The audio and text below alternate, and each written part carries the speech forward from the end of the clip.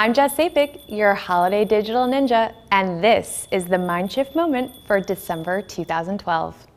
Here's what's hot on KQED's Mindshift blog. 10 things teachers can learn from YouTube. Sure, YouTube can teach us all how to prance around Gangnam Style.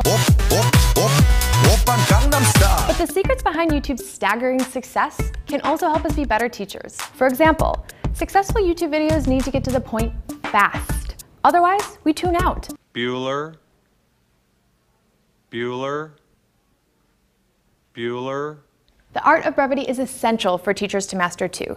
YouTube also teaches us about the importance of humor and the need for students to express themselves and make their own choices. But if we're going to practice what we preach, we need to keep this short. So see the blog for the complete list of lessons. The question is more important than the answer. The folks over at the Right Question Institute think we have it all wrong. It's not the teacher who should be asking the questions. It's the kids. In their new book, they outline a step-by-step process to help students formulate and prioritize questions about nearly everything. The quest is for the question, not the answer. The idea is that if students are engaged in formulating the questions, they'll be more invested in discovering the answers. Teachers and students say the method is both empowering and difficult, but it's worth it because it helps students develop higher order thinking skills that will help them make decisions and think for themselves. Who could question that? 5 tools to teach programming to kids.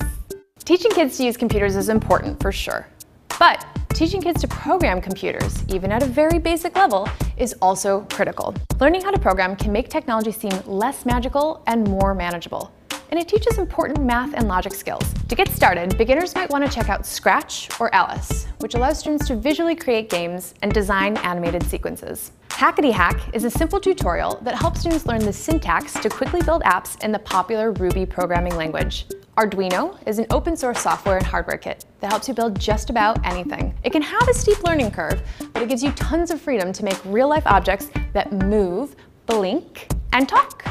Lego Mindstorms is a simpler step into the world of robots, although it can get pricey. The kits and software allow students to quickly build and control movable objects made out of everyone's favorite toy. You mean Furbies, right?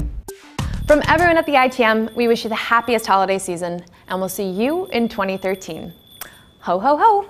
Looking to go deeper? Links to everything shown in this episode can be found at infiniteThinking.org.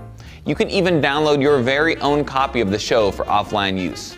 And if you loved what you saw in this episode, check out one of the other ITM episodes and click on the subscribe link to make sure you get notified about other future episodes. You can also follow us on Twitter and Facebook for more creative ideas on how to make learning come alive. Remember, you are the infinite thinking machine.